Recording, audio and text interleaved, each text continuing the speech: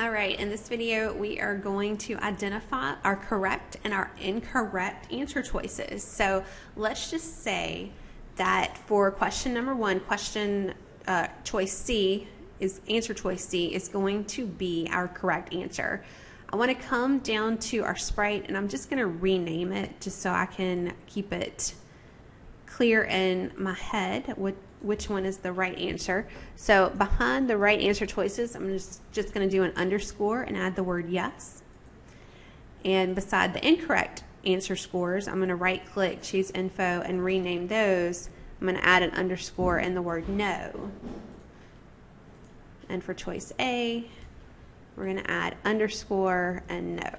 Okay?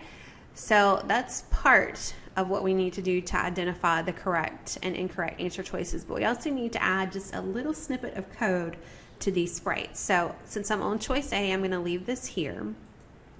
So on choice A, I already have a little bit of code here. I need to add, when this sprite is clicked, broadcast no. So I go in events and I find the when the sprite is clicked event.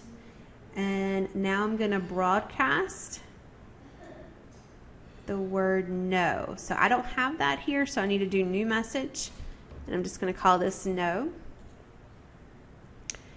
And that's good. And now for choice B, I need to do the same thing. So when this sprite is clicked, we want to broadcast no. And you guessed it, for choice C, since this is the correct answer, when this sprite is clicked, we want to broadcast yes. So I need to come down here and click new message and just type in yes and choose OK.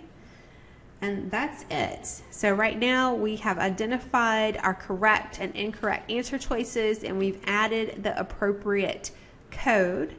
In the next video, we're going to take it a step further and have a message come up down here at the bottom of our game that says, yay, you got it correct, or no, you need to try again.